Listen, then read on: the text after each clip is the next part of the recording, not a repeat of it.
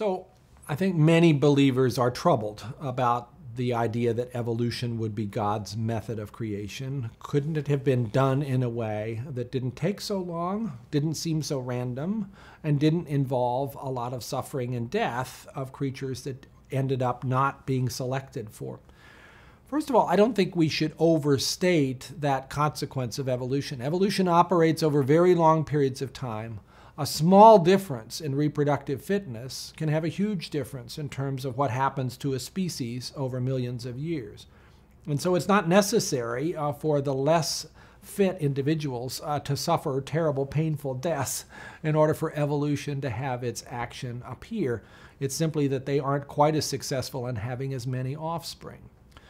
Secondly, I don't know why it is that God would have used this method, and I suspect until that moment where we can climb into the mind of God, which I don't expect to happen in this life, we won't know the answer to that.